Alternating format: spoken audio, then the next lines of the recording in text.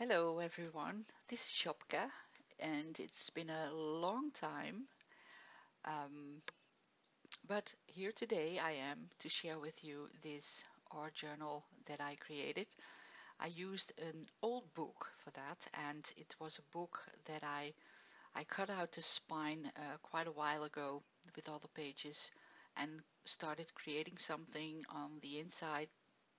uh, I never finished that and didn't work, so I left it, and now I thought it could be perfect for an art journal. So here you go. And I have collected some ephemera, some vintage papers, some scraps, and I'm trying to figure out how I want everything to look. So I'm using an art medium by churning to glue everything down.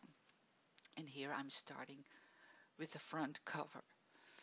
So, as I said, it's been quite a while, and that's because a lot of things changed in my life. I moved house in the meantime, and it took me a while to get settled, to get everything in order and in place. And also, it took a while to gather all my crafting supplies and figure out where I would go and have my craft corner. Um, I live in a very small apartment, so I don't have a lot of space here. But now I am ready, and I have set up a little craft space in my living room, and I'm able to find everything again. I've all gathered it around me, so um, I was really inspired to do some crafty videos again, and I did a couple of videos lately, but that was about some of my digital products that I created for my stores at Scraps and DigiScrap.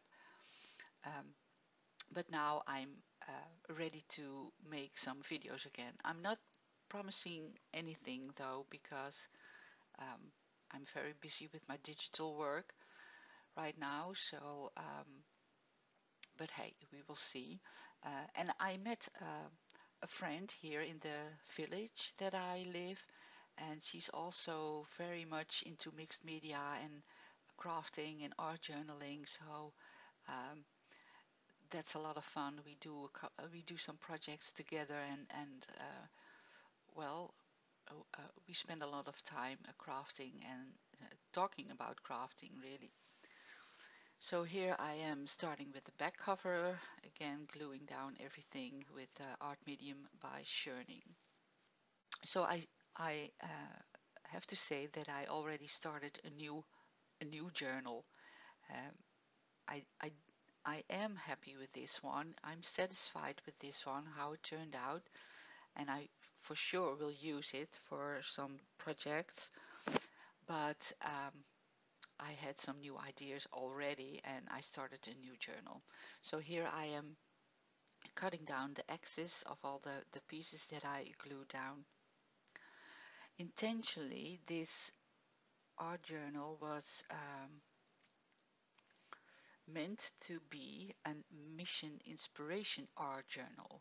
I've been watching a lot of videos lately, um, and the ones by Mike Deakin, the mission inspirations videos, I do love them so much.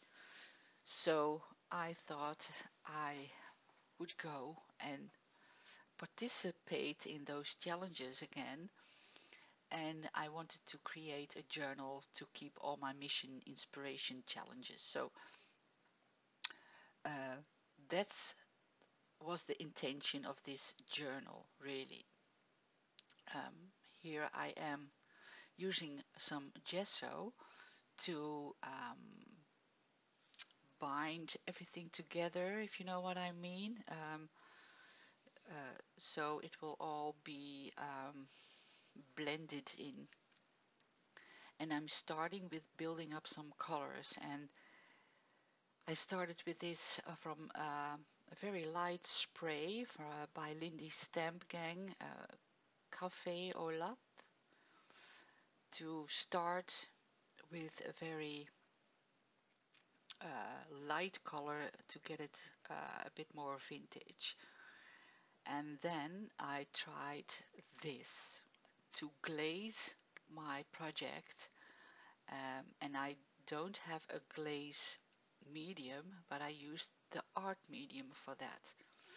Spraying the color, I believe that was the rusty hinge, into the art medium, and then paint all over the project, all over the covers, and use a baby wipe after that to wipe it all off again, or at least most of it. So you will be left with a very light vintage look. And this was a bit of a struggle because I wasn't sure what colors to use, and I was a bit scared, so I wiped off too much really. So I had to do it a couple of times with different colors, and here I'm doing the same thing with a spray uh, with the vintage photo, I believe it was. So mixing it in with the art medium and paint all over the covers, and then again use the baby wipes to wipe it all off. And because I'm scared and I don't want to mess everything up, I wiped off too much again. So here you see me um, um, doing the same thing, and this time I'm drying it a bit, so it will be harder to take off, and that worked. So there's more left of the color on the front and back cover, but I was too careful and I wiped off too much. But I was liking the way it was going. It started to look more vintage, and the last step was to do the same thing, but then with a black acrylic paint. So this was a scary part, to just paint it all black and then use the baby wipe again to get most of it off. And you see me doing that here. And again, I'm taking a bit too much off, but I was very much pleased with where this was going.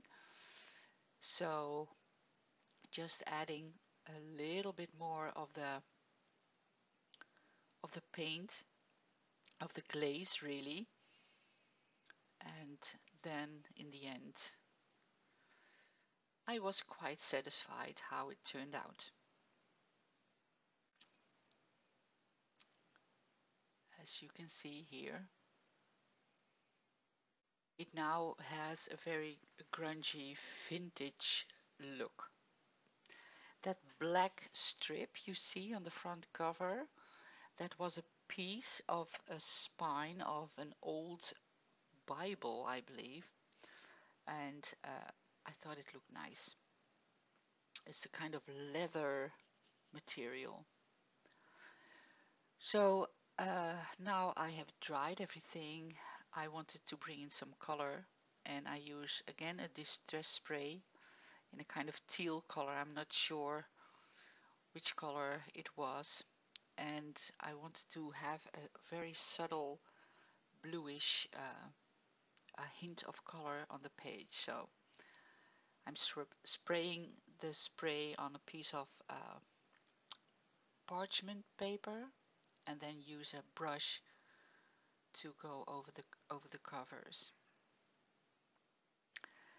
But as I was telling you a while ago, this was meant to be a mission inspiration or journal, because I was very much inspired by the videos of Mike Deakin and all the others that participate in these challenges. There is a Facebook group as well, and I used to join in, and I did a lot of mission inspiration challenges.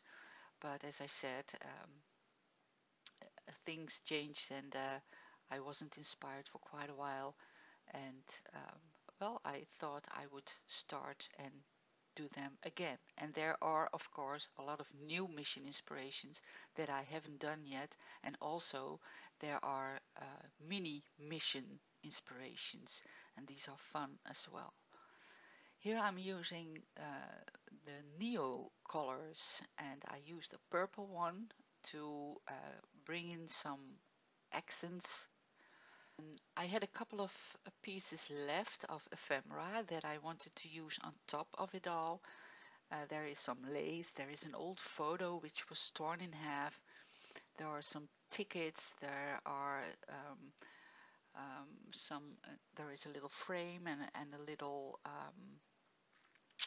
tag, metal tag, and also a metal flower. And that flower, um, these are all things that I bought at Action, very cheap. And the metal flower had some um, height to it, and it was very easy to bend. And because I wanted to add a ribbon or a rope around the journal, I thought that that could be perfect. So here I'm placing everything down and deciding where it should go. And there should be the flower. Using a very cheap glue by Crea Patch. I bought at Action as well. This is a piece of canvas, really thick canvas, that I glued down, and here's a piece of lace. Still gluing down stuff, and in a little while I'm going to use a gel medium. It's a bit heavier glue by Ranger to glue down the card, the photo. And that's always a good glue, I find, to use for heavier stuff to glue down.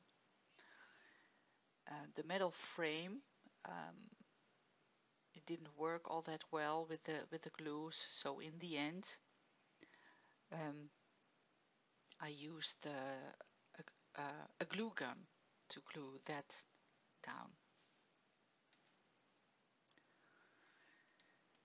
So now it's time to, oh, you see, I punched a hole for the flower and used a very tiny brad, so it was a bit, because it was very fragile, only using glue for that flower.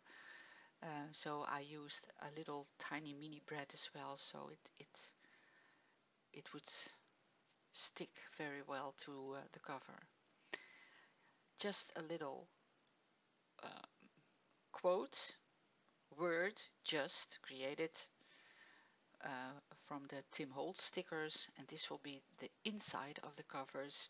It's a scrapbook paper that I had and which I cut in half. I believe it was from Action as well, using a glue stick to glue it all down,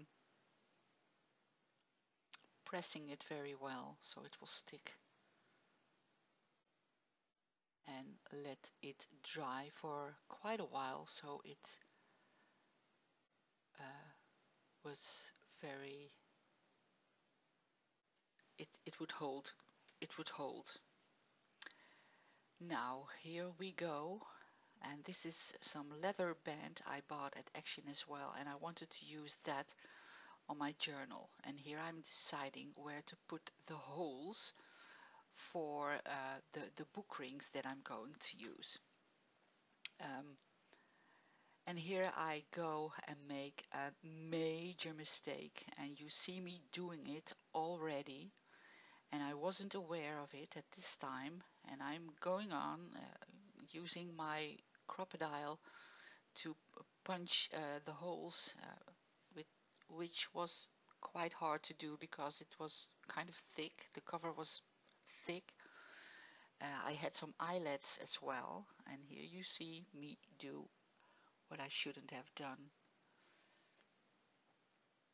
And you guessed it already, I think. But I'm still not aware of it, and I'm punching holes and also using eyelets to punch them through, and they just got through the thickness of the cover, and but it was stuck quite well, so I thought it wouldn't give any problems. And that is the hole that will hold the the leather string um, in a while, and the other two are for the book rings, of course. So on the back side, I'm punching in the book, the eyelets really, and then still not at this time, but now I'm realizing what I did wrong. And yes, I punched the holes from the back cover on the wrong side.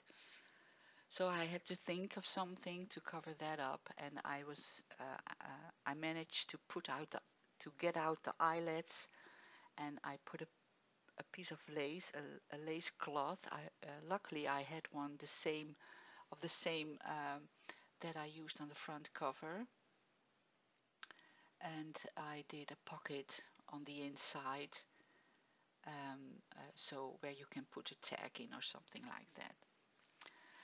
So with a black acrylic paint, I run down the edges, and here I'm using the Neo colors again, a white one to finish it all up, really, to do some last minute touches, and also using a white spray to add some splatters. So this is it, really. I want to apologize for my English. It's a bit rusty at the moment, but I will manage in future videos. It just takes some time to get used to again. And I really enjoyed creating this journal. I hope you enjoyed watching it, and I'm sure I really want to um, create more videos for you. So hopefully see you again very soon. Thank you all for watching, and have a great weekend, and see you soon. Bye bye.